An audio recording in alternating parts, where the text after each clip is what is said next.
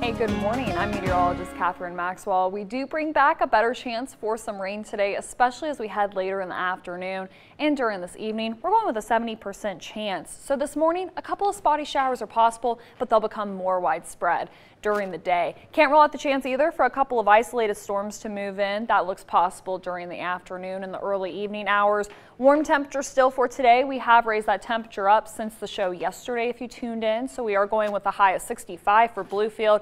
Some of the area will hit into the 70s yet again today. So right now, most of us starting off dry. We will have an increase in cloud cover continue throughout the day as we have this system make its way into our area. This is what's going to bring us that widespread rain.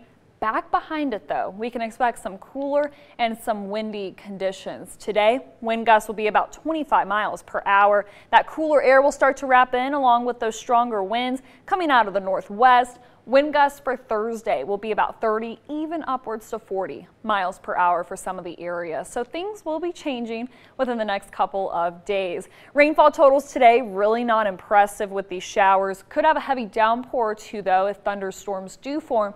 But most of us look to see rainfall rates less than ½ an inch throughout the area. So flooding doesn't look to be a concern for us today. So that's good news.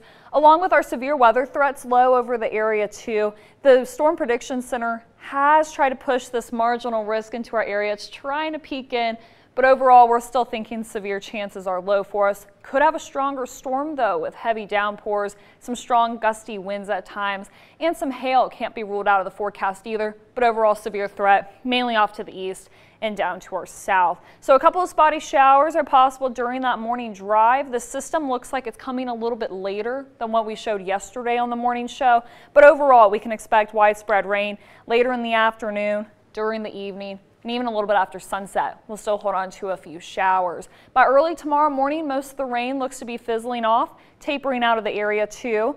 Tomorrow, a little bit of a cooler day. These aren't our lows.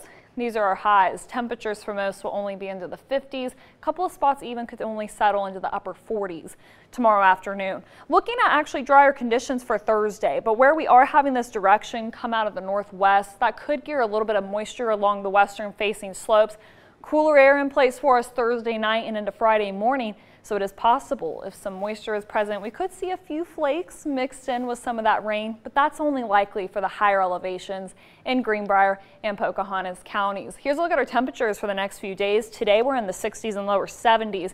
It'll feel much cooler, though. Highs will only be into the 50s for us as we close the work week into the weekend, and even into next week we're still looking at temperatures mainly heading into the 50s and the lower 60s. Those low temperatures fall down Thursday night into the 30s, stay that way into Friday night and into Saturday morning. A little bit of rain into the forecast this weekend, but Thursday and Friday so far are looking mostly dry for the area.